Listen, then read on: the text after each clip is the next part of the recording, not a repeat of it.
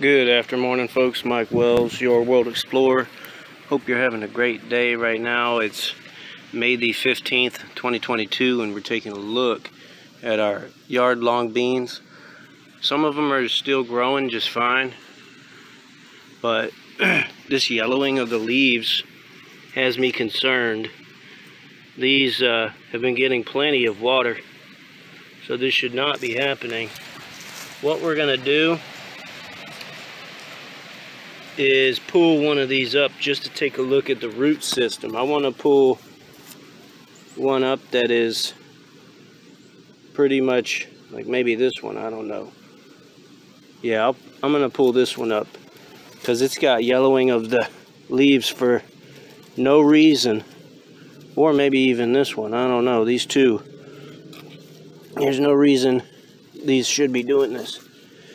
And trying to discover why. And here it is. It's the root, not nematodes. So they literally are all over in this Florida sugar sand, at least in my yard. And that is restricting this plant's ability to get nutrients.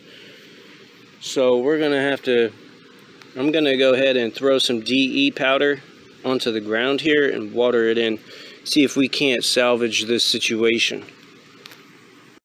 Alright, that DE powder, which is diatomaceous earth, is applied. Now I'm just going to water it right in. Alright, we've watered that in. Now I'm not terribly worried about these Yardlong beans at this time because I'm going to be able to take the yield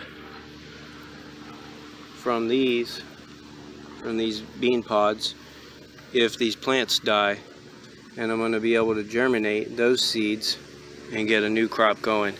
I just have to figure out a successful method for fighting these root boring nematodes because they've become a tremendous issue for me here in this location.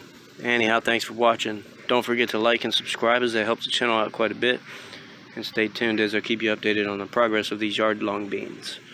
Have a good day.